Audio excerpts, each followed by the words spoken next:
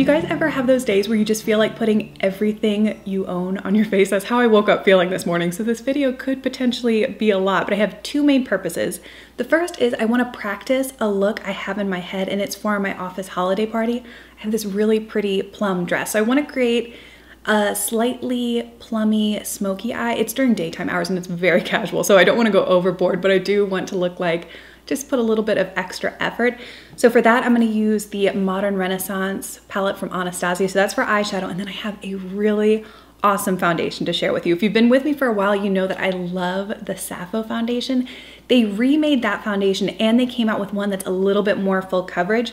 So I have the more full coverage one. It is awesome. So you're gonna see a demo of this and some of my initial thoughts, but let's go ahead and I'll tell you what I have on my face so far. I did my skincare routine first thing this morning, so it's been a while, and I just wanted to add a little bit of moisture back into my skin. So for primer, I use the Fitglow Redness Rescue Cream. This is the one that has the green mineral tint. So I'm getting a little bit of moisture, and then that green helps to cancel out the appearance of redness. And then for eyes, I use the NARS Pro Prime all over my lids. Okay, let's talk about the foundation. It's called the Sappho New Paradigm Liquid Foundation. I was sent this by Nucia, which is where I get my Sappho products from, about 3-ish weeks ago, and I've been really enjoying it. I have shade 3, which corresponds to the original foundation in Lisha. That was the name of the foundation color. Such a great color match for me. It's like my skin tone, slightly more neutral yellow, which I think really helps to counteract the redness in my skin. The packaging is gorgeous. It's silver and it comes in a glass bottle now, which I like. The only thing I would change is that I wish you could depress the pump halfway.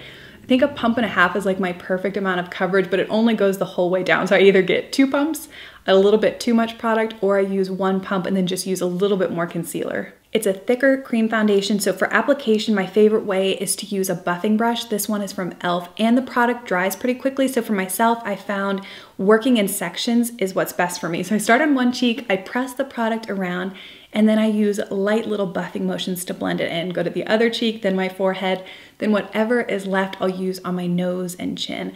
Sometimes I do get leftover brush strokes since it is a little bit thicker, so I like to take a damp sponge and just lightly press it around, and that gives me a very kind of seamless finish. If I was comparing it to the original foundation, on a scale of 1 to 10 coverage-wise, I think the original was 3, 4. This is more like a 5, 6. It does a great job of covering redness, but I still can see a couple of my freckles poking through. But like the original foundation, it wears so well. And something I have found with a lot of natural foundations is that they start to almost look better throughout the day. Even when I go to take off my makeup at night, my eyes might be a mess, my lips might be a mess, but my skin still looks really good. And I think that this one wears even better around my nose, which is my trouble area. This one wears even better than the original. To camouflage my dark circles, I use some of the Fitglow Beauty Eyebright, which is a yellow tone corrector. And then on top of that, I took just a tiny amount of the Sappho concealer in light. If I use small amounts of both of these products, I don't have a huge issue with creasing, but I have to set them both with the RMS Unpowder. Still the absolute best setting powder ever. To set the rest of my face, I use this powder from Sappho in the shade Fair. It's a light amount of coverage, not a ton of coverage at all, but it works great to set the foundation. That way, whatever bronzer, contour, blush I put on top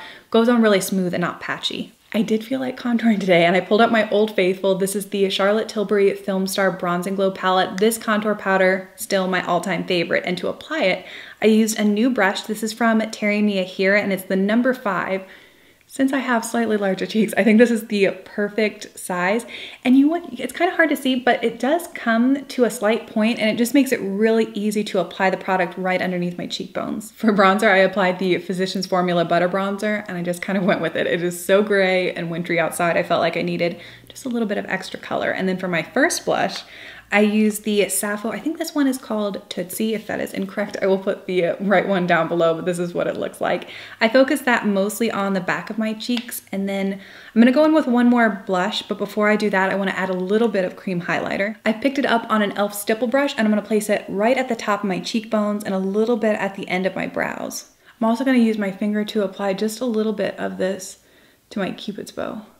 To really amp up that cream highlighter, I'm gonna top it with a powdered one. This is another huge favorite. This is the Narcissus Unfiltered 1 palette. So this is the one with the red cover. I'm gonna take the highlighter in this palette on a fan brush. This is from Terry Miyahira, and I'm just going to lightly dust this right where I put that cream highlighter. While I have this palette out, I'm taking a slightly smaller blush brush and picking up the shade directly next to the highlighter. This one is a little bit of a peachy apricot color, and I'm only applying this to the apples of my cheek and then blending it into that blush I already have. Since I'm going slightly cooler on my eyes, I think this is really pretty to add just a hint of warmth to the cheeks. Okay, that's it for the face. I'm gonna move it just a little bit closer and start working with the Modern Renaissance palette. First thing I'm doing is taking the matte cream color in the palette called Tempera, and I have this on the Blending Bestie brush from MOTD, and I'm just using this basically to set the primer and also take it all the way up so I don't have to put on extra highlight later.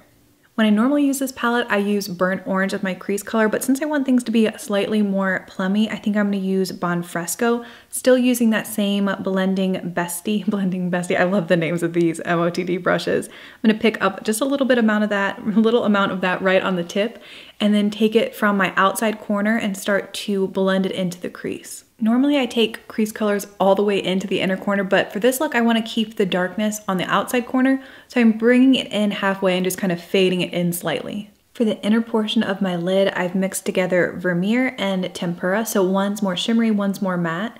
I want more of a glow, less of a shimmer, if that makes any sense, on this inner portion, and I'm also going to take it a little bit around my tear duct. I'm going to flip that same brush over and go into a shade I never use. It's called Venetian Red. And I'm gonna start slowly and build up the color as I go. So I'm gonna press this shade right in the outside portion of my lid. It's looking a little bit crazy and a little bit messy. I'm gonna take the corner of my Tarte eyeliner just to give me a guide.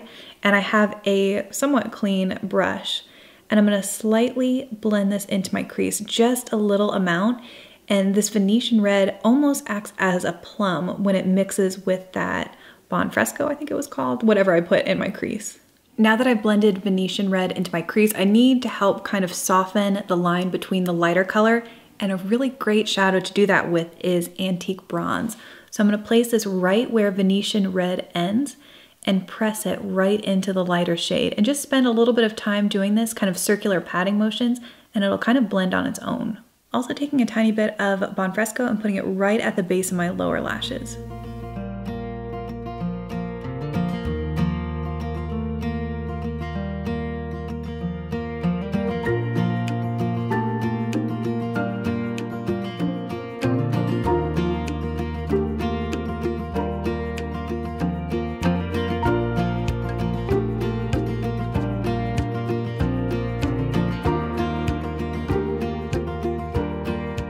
When I think of plum lips, my mind immediately goes to the Gressa Lip Boost in Regal, probably the easiest to wear plum lip I own. So I applied this all over, and then I went in with another shade from Gressa. This is called Bear.